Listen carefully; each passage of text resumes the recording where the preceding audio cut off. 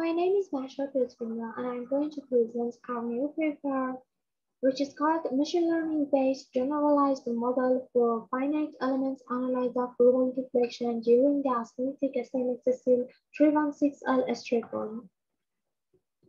First, let me give you a short overview around this presentation. First, we will have the introduction. After that, we will see the methodology and model which we used in our proposed model. Then you will see the deflection and ballpark characteristics part, as well as artificial neural network. And after that, you will see the evaluation and results part. And finally, we are going through the conclusion and discussion. What is work rule deflection? Forces acting within the roll gap, which caused by the resistance of the metal deformation, result in the elastic deformation of the roll, which you can see in this figure, and change the roll dimensions from rigid form to the deformed form, elastic deformed form, which you can see in this figure. And which characteristics of austenitic stainless steel 316L makes it to behave differently from other kinds of steels? The results of the X-ray pattern diffraction of the deformed austenitic stainless steel 316L show 3 different phases, including epsilon martensite, austenite, and alpha prime martensite. During the cold plastic deformation of the mentioned steel, the strain-induced martensite transformation occurs, which leads to the improvement of the mechanical properties of the steel. In our proposed model, we are going through the 3 main steps. First, we follow the Orban's theorem and solve the equilibrium equation using a finite difference approach. Then we are going to calculate the mean pressure which the S-strip applies to the roll. And finally, we are going to calculate the roll deflection utilizing numerical finite element analysis and this mean pressure which we calculated from previous step. Also, we conducted a series of mechanical tensile tests in various strain rates. In a room temperature, all the specimens are on it at 1030 centigrade for 20 minutes. And finally, we collect the strain and stresses from test to make a required dataset. We use this dataset to train a regression neural network in order to predict the dynamic fluid stress during the deformation more accurately.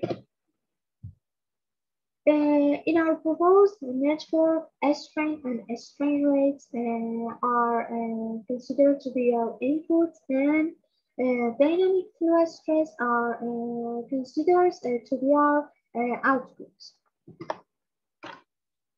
Here we can see the general form of equilibrium equation, which we solved it for both intrasite and extrasite. For both sides, we consider the forward difference approach and also dynamic fluid stress of the strip update from our proposed ANM in each step. Here you can see the forward difference formulation of the equilibrium equation for intrasite, and here you can see the forward difference formulation for the exit side. Finally, we calculate the mean pressure as of the entry site to reach the distributed load which the strip applies to the roll during the rolling process.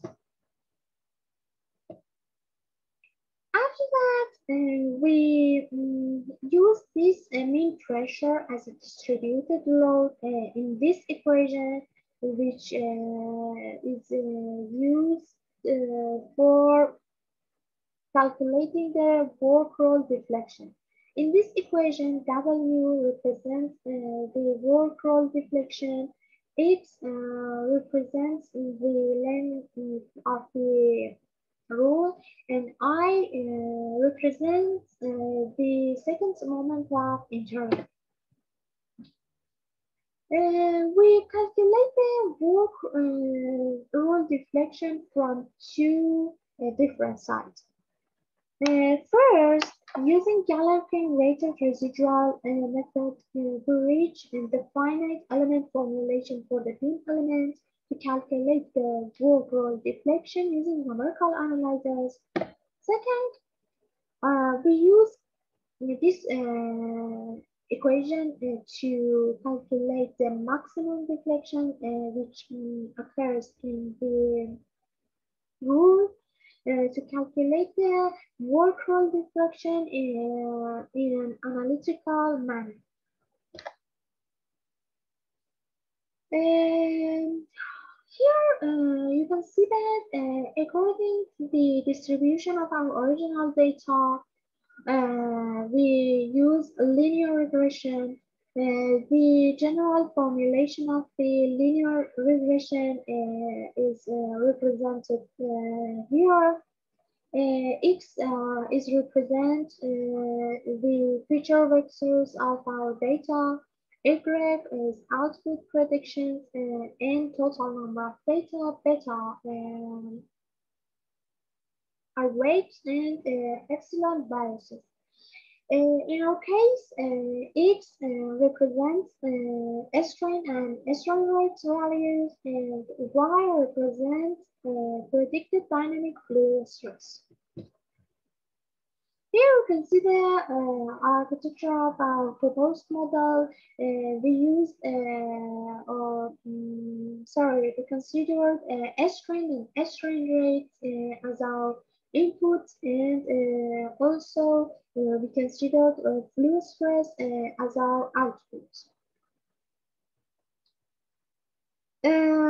We use 70% of our data for training, 15% of our data for validation, and 15% of our data to test our network. Mean square error method used for calculating the error which occurs in the prediction of our fluid stress in our proposed artificial neural network. And now I'm going through the explanation about results and contributions which we had in our proposed model. As you can see here in this table, by increasing the number of passes, the amount of decreasing in thickness of the steel or strip is decreased. And this is because the strain-induced Martensite transformation which occurs during the cold deformation of the strip. Here we can see the intersection of the entry side and exit side pressure values, which this point is represents the neutral point for one pass rolling.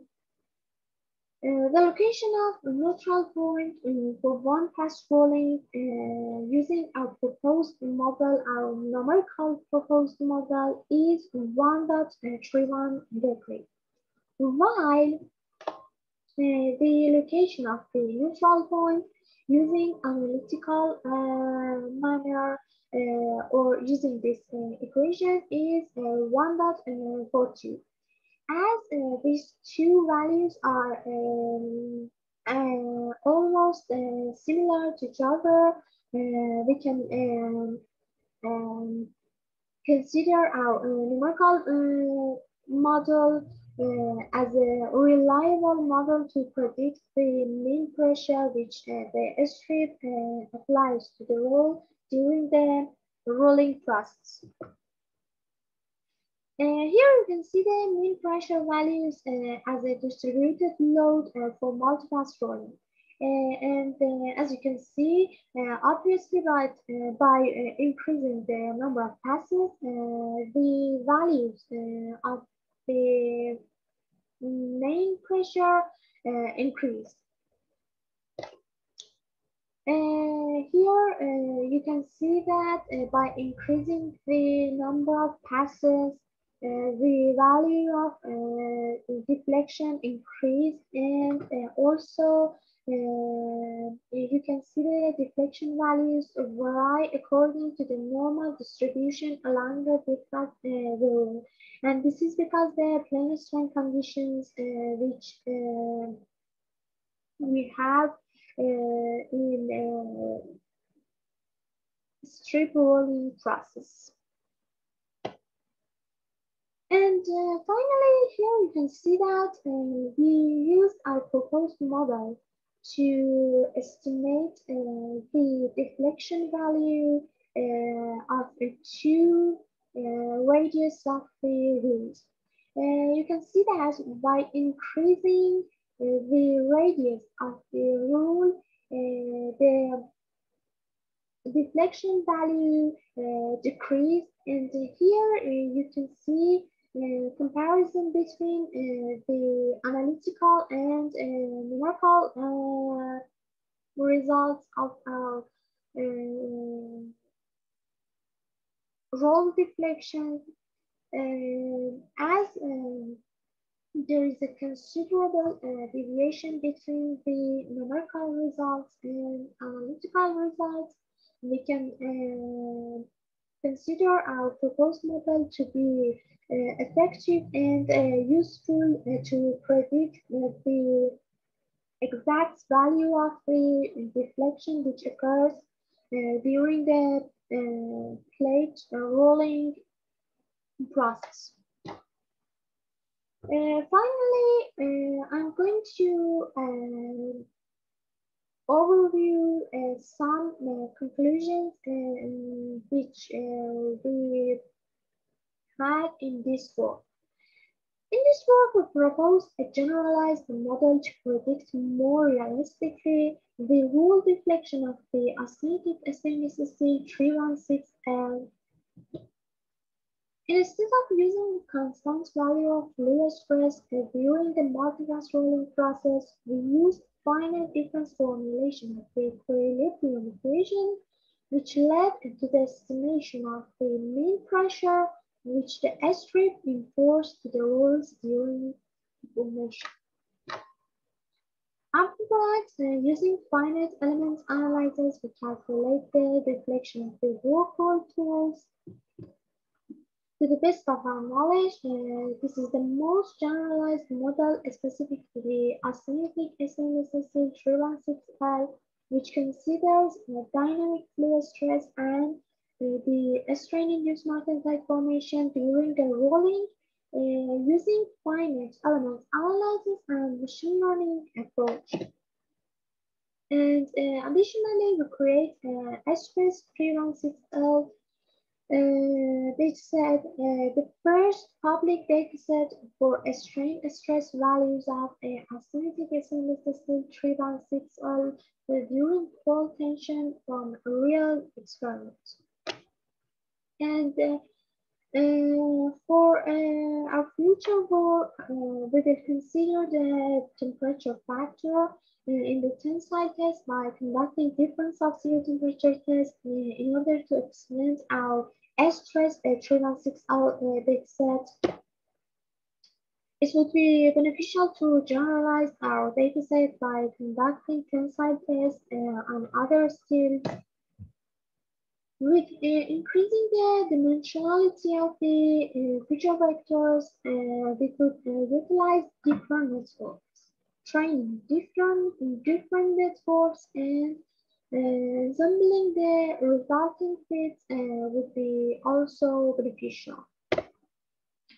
And finally, thank you for your listening and for your attention.